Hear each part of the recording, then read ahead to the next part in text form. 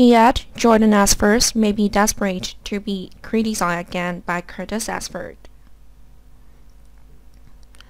That's when Curtis found out he was Trina Robinson's biological father. And Jordan knew it, but helped Portia Robinson keep quiet. In fact, Jordan has once pressed Portia to confess the truth herself, but Portia ignored Jordan's warning until it was revealed. Curtis blames Portia only partly, but will blame Jordan in part, even though Jordan and Curtis are no longer husband and wife. That's when Portia is the one keeping the secret, and Portia is the one to blame.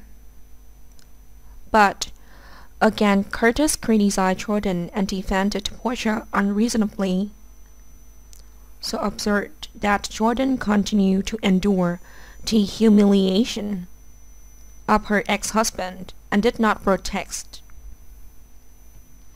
Jordan only knows how to embrace pain and anger. Then Jordan needs to open up to someone. Jill again may be the person Jordan can trust and open up to. Practically speaking, Jill will also have a scuffle with Jill's current love interest, Collie Spencer. Because sooner or later, Collie's concealment of Willow's true identity will be exposed. Jill reprimanded Collie for letting Jill take a big round before he could get to the truth. But Jill will also struggle more internally,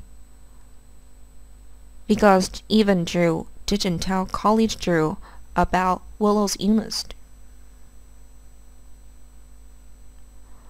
Jill wanted to tell Collie's the truth, but Willow stopped him, saying that Willow wanted as few people to know the truth as possible.